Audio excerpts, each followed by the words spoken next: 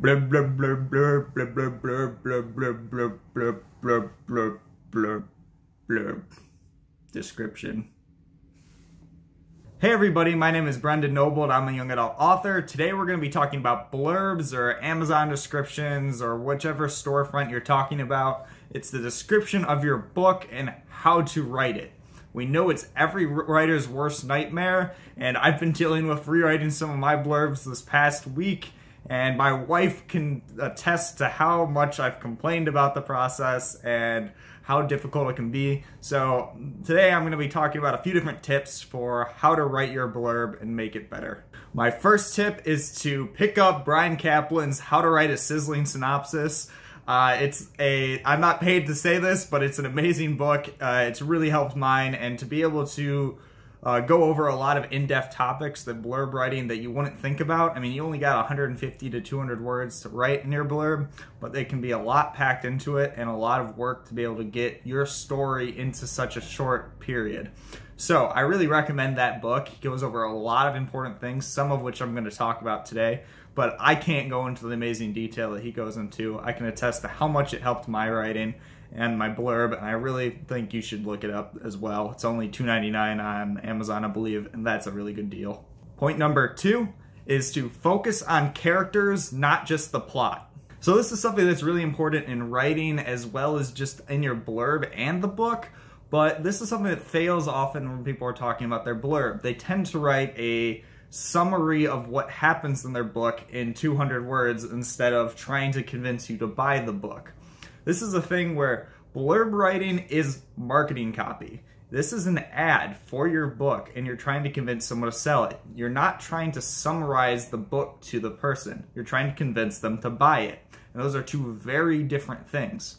With one of those, you'd be just describing every event in a quick summary, and the other, you're trying to entice them to read more. You're leaving them on a last string or convincing them to keep reading. And a big part of this is focusing on characters and not just your plot. See, people get invested in characters as people. They don't just get invested in the world. And as much as that can be interesting, you don't need to describe your entire magic system or your sci-fi universe in the blurb. What you really need to get to is attach the reader to a character's motivations and their struggle, because that's what people can relate to, and we want to be able to see the character, what they're struggling with, and how they're going to overcome that or what they're facing.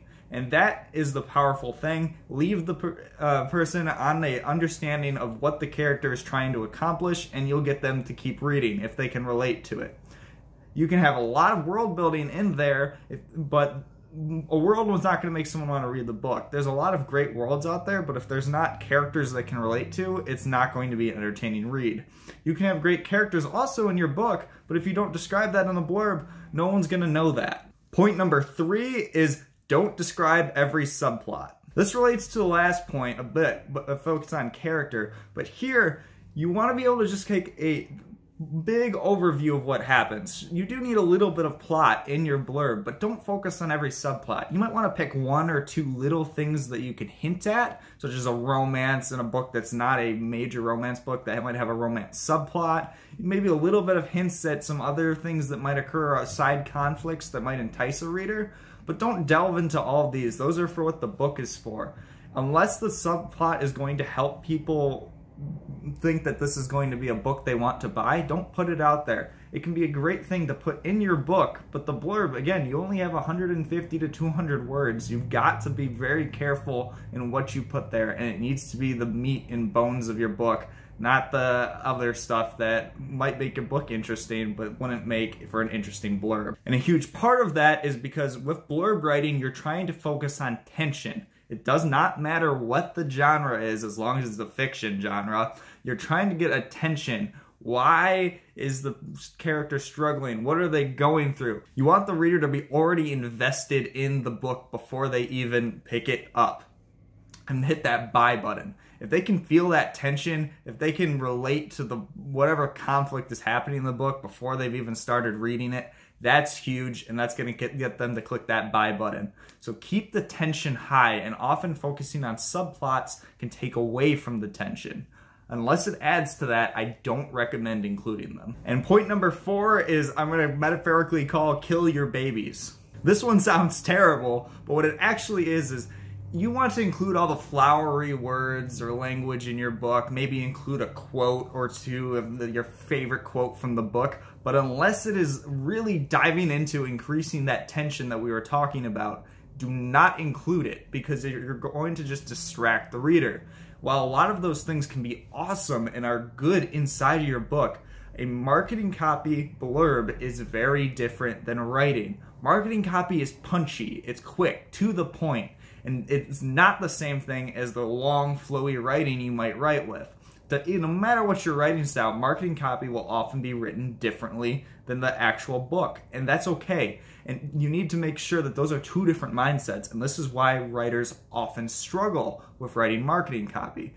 We're really good at writing 80,000 words. We're really bad at writing 200. So we need to understand that and kill those little things where we add on.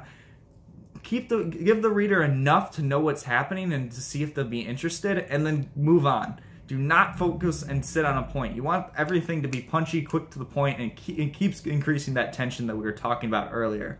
Do not let that go just to be flowery with your words. And point number 5 is for last, and that's a good reason, and that's keep the reader hooked at the end with an important question or something that's going to be in their mind thinking about what that needs to be answered. If you're writing a thriller novel, that is, does he get the bad guy or does he get killed in the process? If it's a romance novel, does he get the girl? Does she get the guy? If it's a dystopian novel, do they take down the government? If it's a fantasy, do they get the magic ring shiny thing and throw it into a volcano? Wonder what that reference is from. If you've done a good job building up the tension up to this point, readers are going to be already hooked, and you just need to convince them with one last punch to hit that buy button. And that leaving them with one important question that they can't stand not having answered is the way to do that. It's a thing in our psychology, and if you can build that tension up to one question, then you're going to be very successful. And even if you're in a smaller niche genre, you can convince a lot of people to buy your book. And so that is going to be a very powerful thing for marketing. Even, it doesn't necessarily have to be a question, but it has to be something where the reader is left thinking about that topic and they can't get it out of their mind. A question is a great way to do that. There's a lot of other ways to do it. Again, I recommend Brian Kaplan's book for that. A lot of people seem to think this is the most important thing, but honestly it's not.